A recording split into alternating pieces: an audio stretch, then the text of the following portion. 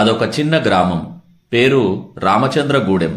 గ్రామస్తులు రామచంద్రాపురం అని పిలుచుకుంటారు. అందరూ రైతు కూలీలు మరియు నిరుపేదలు. ఈ గ్రామంలోని ప్రాథమిక పాఠశాల ఊరికి కిలోమీటరు దూరంలో వ్యవసాయ పొలాల మధ్యన ఉంటుంది. ఒకప్పుడు రాత్రే కాదు పగలు కూడా గబ్బిలాలకు పాములకు ఇది నిలయంగా ఉండేది. 2011లో నేను ఈ పాఠశాలలో జాయిన్ అయినప్పుడు ఈ పాఠశాల విద్యార్థుల సంఖ్య 25 మాత్రమే.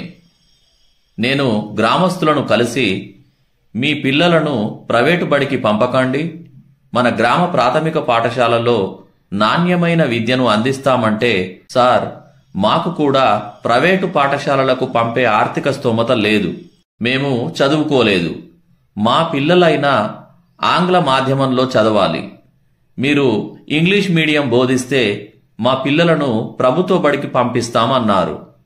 దాంతో వెంటనే 1వ తరగతి నుండి 4వ తరగతి వరకు ఇంగ్లీష్ మీడియం బోధనను ప్రారంభించాము. క్రమంగా విద్యార్థులకు చక్కగా చదవడం, రాయడం, అర్థం చేసుకోవడం మరియు ఇంగ్లీష్లో మాట్లాడడం, 10వ తరగతి స్థాయిలో బోధించే గ్రామర్ను నేర్పించడం జరిగింది. విద్యార్థులందరూ ప్రైవేటు మరియు ఉన్నత పాఠశాల విద్యార్థుల కంటే కూడా చక్కగా ఇంగ్లీష్లో ప్రతిభ కనబరుస్తున్నందున తల్లిదండ్రులు సంతృప్తి చెంది తర్వాత విద్యా సంవత్సరం గ్రామంలోని తల్లిదండ్రులందరూ కూడా తమ పిల్లలను పాఠశాలలకు పంపించారు.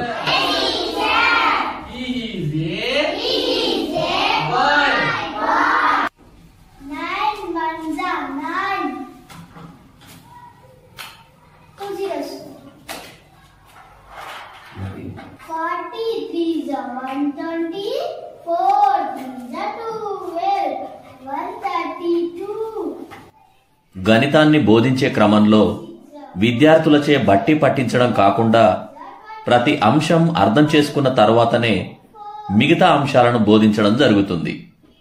విద్యార్థులకు తరగతి వారీగా కాకుండా విద్యార్థుల స్థాయిల వారీగా బోధించడం, గణితం అంటే భయపడకుండా గణితం అంటే వినోదం అనే విధంగా నేర్పించడంతో విద్యార్థులు గణిత సమస్యలను మౌఖికంగా వేగంగా చేస్తున్నారు.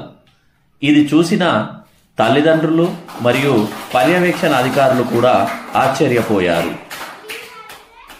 మాతృభాష అయిన తెలుగులో కూడా వేగంగా చదవడం, తప్పులు లేకుండా రాయడం, కథలు చెప్పడం సులభంగా చేస్తారు. ఆటపాటలతో అక్షరాలు, పదాలు గుర్తించడం, అలాగే ఉక్త లేఖనం ద్వారా విద్యార్థులకు నేర్పించడం జరుగుతుంది.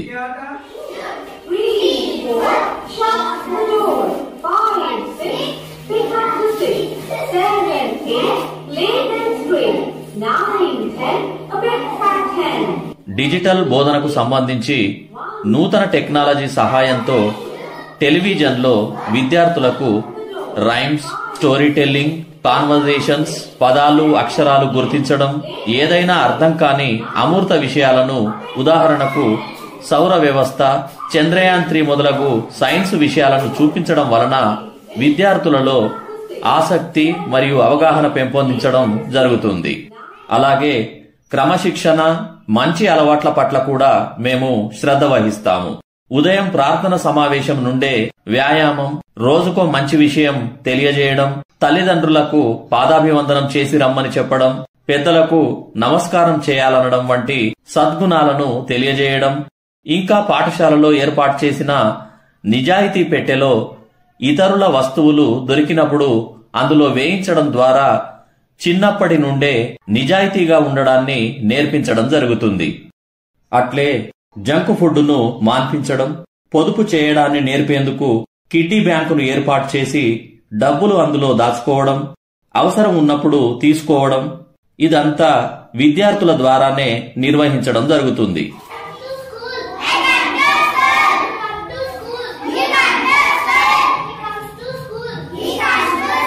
పోటీ పరీక్షల విషయంలో మా పాఠశాల సాటిలేని పాఠశాల.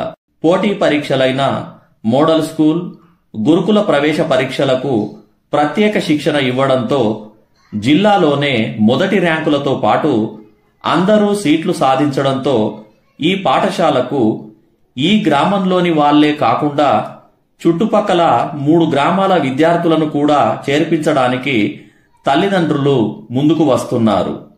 నాడు మూసివేత దశ నుండి నేడు జిల్లా ఉత్తమ పాఠశాల వృద్ధి వరకు, నాడు కనీస వసతులైన మంచినీరు, కరెంటు లేని స్థాయి నుండి నేడు గ్రామస్తులు, దాతలు, పూర్వ విద్యార్థులు, మాజీ ప్రధానోపాధ్యాయులు మరియు ఎస్ఎంసి సహకారంతో టీవీ, ప్రింటర్, నీటి శుద్ధి యంత్రం, ఆట వస్తువులైన sliding, balancing, ladder, sports uniforms, ఆంగ్ల వ్యాకరణ పుస్తకాలు మొదలగునవి సమకూర్చుకొని కార్పొరేటు పాఠశాలకు ధీటుగా మా పాఠశాలను తీర్చిదిద్దడం మా ఉపాధ్యాయ బృందానికి ఎంతో సంతృప్తినిచ్చింది.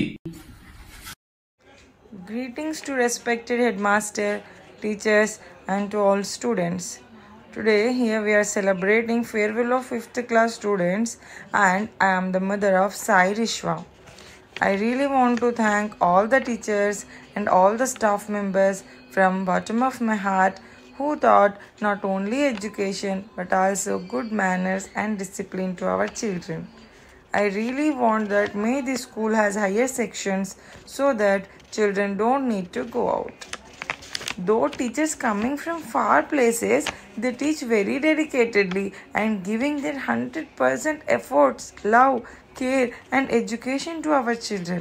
My boy is good at studies, but the efforts of teachers made him the best. Here they are making stones to sculptures. I am thanking once again to all the teachers for giving wonderful education. Actually, by seeing the school children, no one can imagine that they are government school children. We and our village are really very fortunate enough to get a school like this and teachers like you all. Thank you once again. తల్లిదండ్రుల కోరిక మేరకు English medium ప్రారంభించిన అందరినీ విద్యార్థులను ఇక్కడికి పంపించారు. ఒక నాణ్యమైన విద్యను అందించి ఇంగ్లీష్లో మాట్లాడడం, చదవడం, రాయడం చక్కగా అర్థం చేసుకోవడం అన్నీ నేర్పించడం వల్ల, తర్వాత తెలుగు గణితంలో కూడా చక్కగా నాణ్యమైన విద్యను అందించడం వల్ల మరియు గ్రామస్తులు ఎస్ఎంసి సహకారంతో ఇక్కడ కార్పొరేట్ స్థాయికి ధీటుగా అన్ని వసతుల్ని కూడా మేము సమకూర్చాం. వాటర్ ఫిల్టర్, టీవీ, ప్రింటర్, ఆట వస్తువులు అన్నీ కూడా ఇక్కడ సమకూర్చి ఒక కార్పొరేట్ స్థాయి ధీటుగా జిల్లాలోని ఉత్తమ స్థాయి పాఠశాలగా ఇక్కడ తీర్చిదిద్దడం మా ఉపాధ్యాయులందరికీ ఎంతో సంతోషాన్ని మాకు ఇచ్చింది.